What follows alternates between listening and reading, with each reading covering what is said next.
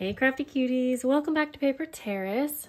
So I wasn't planning on filming right now because I'm like sitting. This isn't the best place to be filming, but I thought I would just go ahead, turn the camera on, and if you're watching this now, I guess I decided to put it up for whatever reason.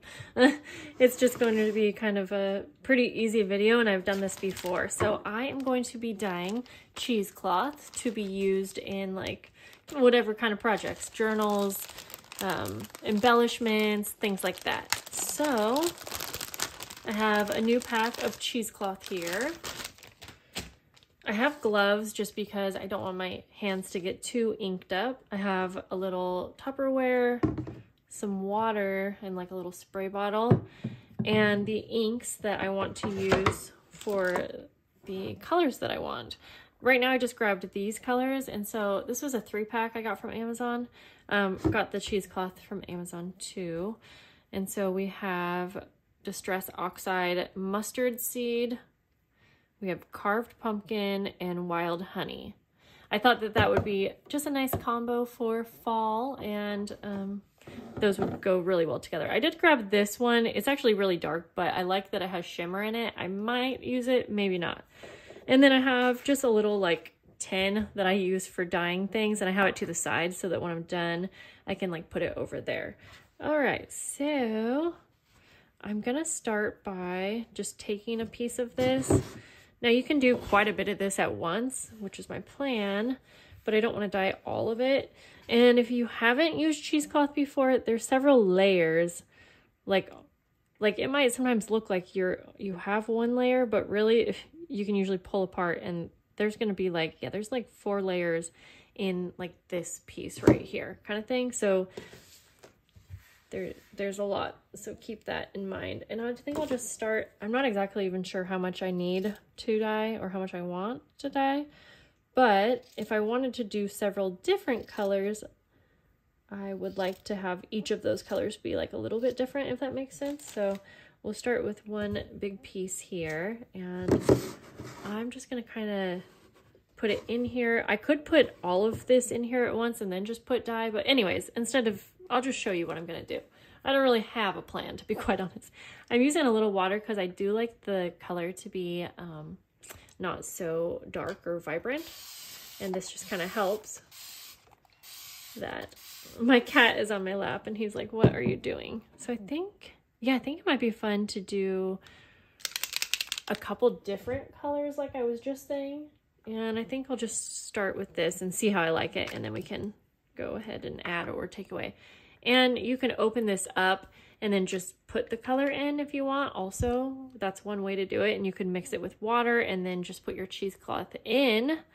But I think I'm going to spray because I just sort of like how it gives that look of not being like in some areas it might be a little darker and some it might be a little lighter, and I like that. But depending on what look you like. So I might use a couple different ones on one piece here. Yeah, I think that looks fun. And I'm even gonna allow some of this to stay white. I want a little color, I guess, but it doesn't have to be fully saturated, if that makes sense. And yeah, so this whole piece I'm gonna do, I think, in the oranges. My cat is really wondering what's up. And I'm gonna take this one just to get that variation in color. This is really, really bright, to be honest, and I didn't expect that, but that's okay. I think once it all dries, it's gonna look good. I like the color, I actually didn't know. So what I could do if I wanted, I could use a little yellow, but like I was saying, I think it might be fun to have a couple different cheesecloths that have different colors. So let's just keep going with it for now.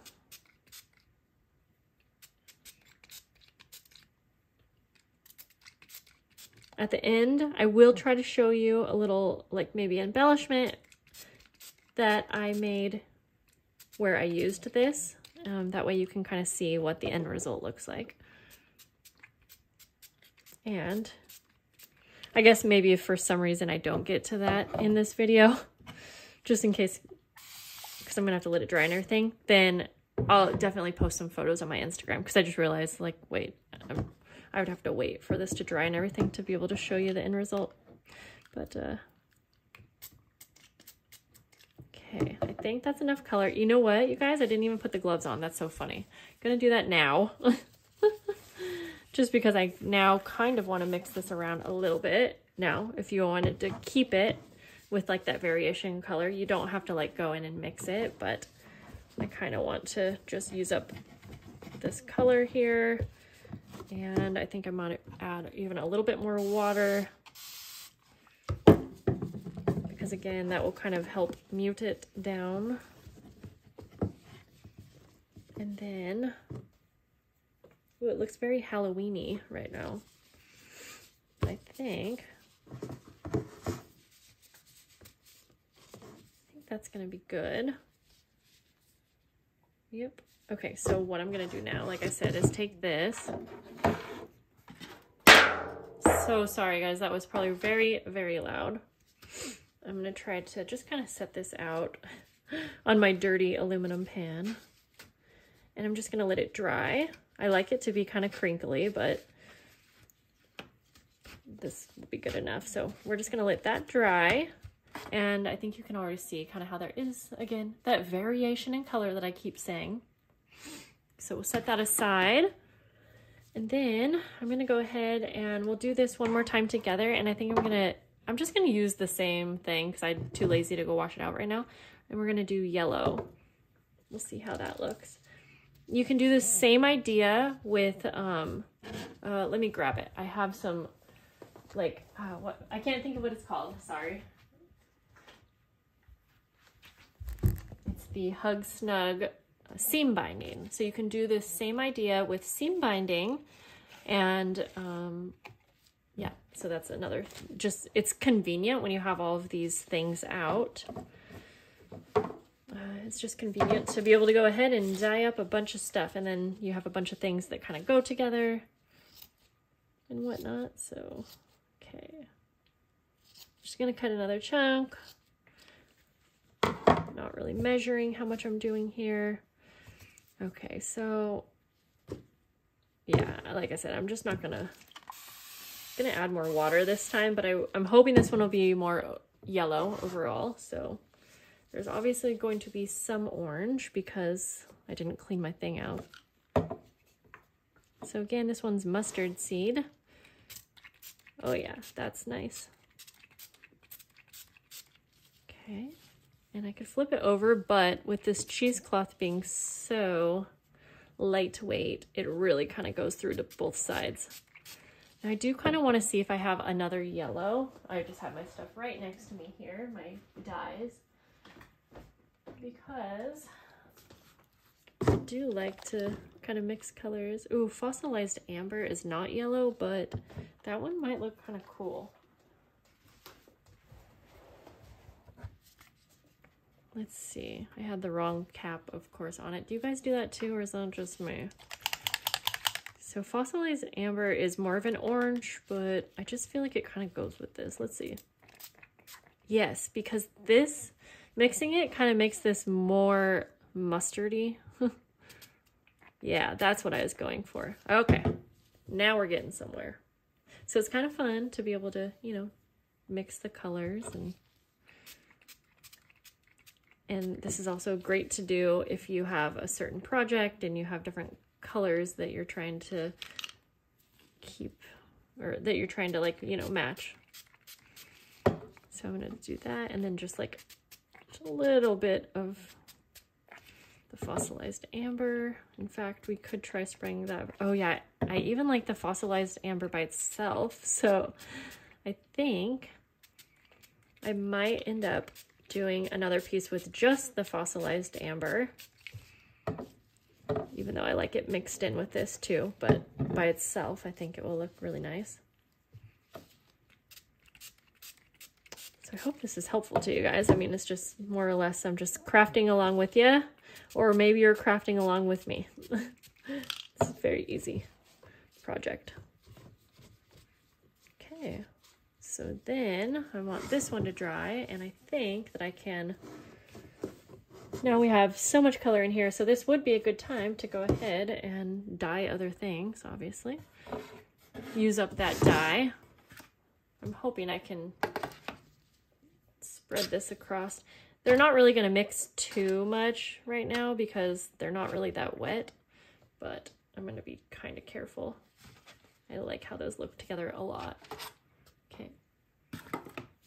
So like I was saying, maybe I'll take some of this. Maybe I'll just take it all. I haven't used this in a while, and why not? So now we're doing some seam binding and cheesecloth. I'm sure I'll be able to use. I didn't know there was this much. It's funny because it just keeps coming and coming and coming. Oh my. Okay, so much more than I thought. You guys, when is it gonna end? Oh wow, there is a lot more. I'm just, okay. Sorry. All right, we're just gonna pop this in like that. For this, I kind of want to soak up all that color. So, you know, I thought this was going to be quite messy, and I really like that fossilized amber, so I'm going to go ahead and just spray this down too. But yes, I thought this was going to be a lot messier than it is, but everything is actually really staying contained in here. So now we have, obviously, when you have so many colors, it's like they almost turn brown, but most of us crafters like that kind of brown, grungy mess of a color, so it works. Okay. And again, I don't know if you can see my cat. I don't care about soaking it all up, but I just kind of wanted to make use of it, really. Okay, I didn't think I was going to do another, but I think now I'm going to do one more chunk of cheesecloth, and I'm going to do, I think, just the fossilized amber because I like it so much, and I think it's going to be a really nice color to accompany the others. Oops. And I think, you know, I might as well just use up the rest of this, or dye it all up, I should say. I'm going to keep a little piece, actually, because there are times when I need white. Kitty. My cat is trying to play with me right now. He is the cutest little kitten ever. So we'll just set that aside up there. You can't do that with your claws, mister. Okay. Yeah, this really, I guess, turned into a video. I'm sure at this point I'm actually going to go ahead and put the video up. Just a little bit of water, and then just the same thing. I hope you guys are doing well. My kids are liking school a lot, and we have this new kitten that's so cute, and yeah, we're just living life over here the best we can. Okay.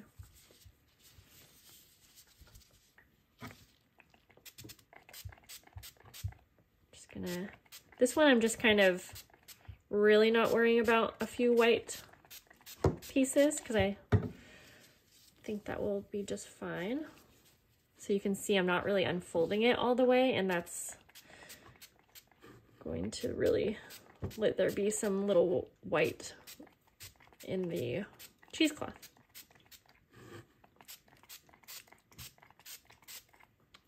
Yeah, I forgot that this is such a nice color, but I really like it. Okay, now I gotta remember we have a lot of ink left in the thing here just from spraying, and so I can just use up this cheesecloth here and just kind of sop it all up. Okay, I think that's good. So we'll add a little bit of water. See, this one has like, I just kind of went quickly, so there's lots of white, and I might just go ahead and add more ink to that, but let's just see how I like it. Now that this actually turned into more time than I thought, I probably will just go ahead and add a photo at some point to show you what these look like. kind of dried and like on a project. So let me know if you've done this before, and if you haven't, do you think you'll be giving it a try? Yeah, I think I want a little bit more, but I mean, yeah, that's really all there is to it.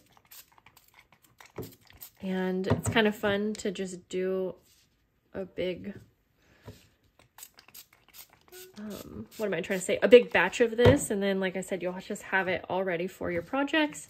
And especially if you're someone like me who kind of gravitates towards certain colors, then you kind of know what those colors are, and you can just choose your favorites and just have it ready for you.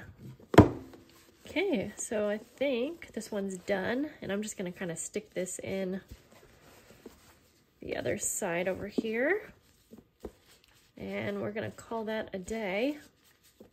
Hey, hey, hey. Okay, guys. Wow, now that that orange looks super bright, and I hope you can tell there is a difference between the bright yellow and the fossilized amber, but on camera it doesn't really look like it, but I promise there is. So I just made a couple quick embellishments to show you how I incorporated the cheesecloth. I love how it turned out, and if you are wanting to see me make some of these embellishments, just be sure to stay tuned. Make sure you're subscribed, because I will have a video crafting with you and making embellishments just like these. So I will see you guys in the next video. I hope you all have a lovely day, and I'll see you later. Bye.